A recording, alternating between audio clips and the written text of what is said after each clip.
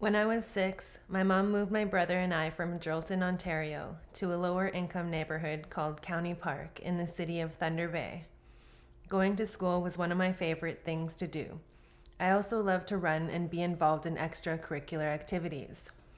I was a strong long-distance runner and had great grades all throughout elementary school.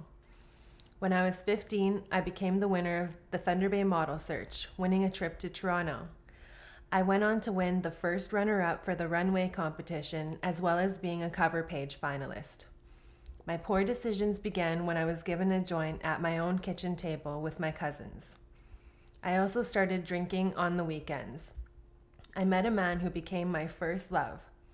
I moved out of my parents to his parents' house in a small town called Nakina with less than 500 people. Living in isolation and desperate for an escape, I started smoking up and crushing pills routinely. I thought I'd be happy finding the love of my life, but really, I just wanted to disappear and not be found. It wasn't long before I was addicted to hard drugs and thought of nothing more to do. Constantly being dependent on men and using them for a place to live, I never made a decision on my own or felt self-supporting. Living with one of my exes doing nothing but watching TV, I knew that there was more for me. When I was 25, I made a promise to myself that it was going to be the cleanest year of my life without drugs or alcohol. I decided to quit prescription painkillers and start fresh with a job at Tim Hortons and did well for 5 months without OxyContin, morphine, or pot. A coworker convinced me to go to an AA meeting for the first time, and I learned to have confidence in myself. I was able to step into the doors of the Indian Friendship Center while I was still withdrawing from pills.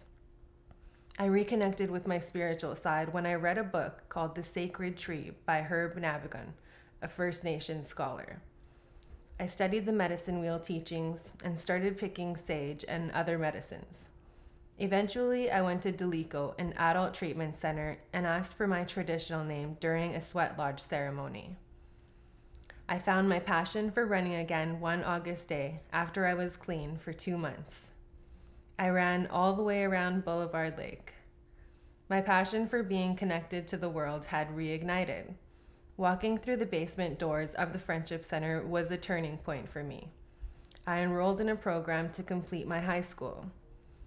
When I turned 28, I hoped to be registered in university taking psychology, specializing in addictions.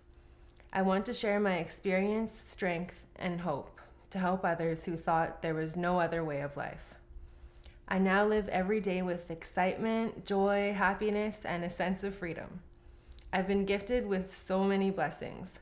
My spirit name is Knapaysweet, meaning standing horse. Knowing I have a responsibility to myself and to my people, I can now be the powerful woman who stands on her own. Miigwech.